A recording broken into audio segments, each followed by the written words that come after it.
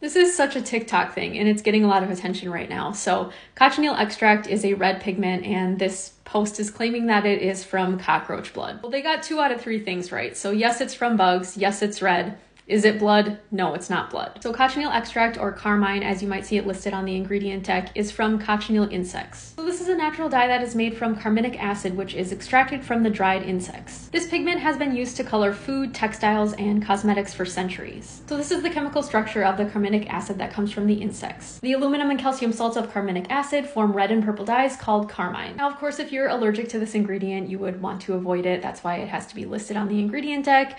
If you're vegan, you would want to avoid it as well, as it's not considered vegan. And of course, there's that U factor because it's from bugs. Now, there are many cultures that consume insects as a regular part of their diet, and this was the answer to a natural red dye. And of course, natural, it's going to come from natural sources. Again, it's listed on the ingredient deck if for any reason you want to avoid it. So of course, anyone claiming that it's insect blood or just whole ground up insects, that is incorrect. It is these chemical compounds. Scientists are actually now trying to figure out how to make this dye in a lab so that bugs would not have to be used anymore. This would eliminate the allergen, and it could make it vegan as well. However, it wouldn't necessarily be natural anymore, which is interesting. You can read more about that research here.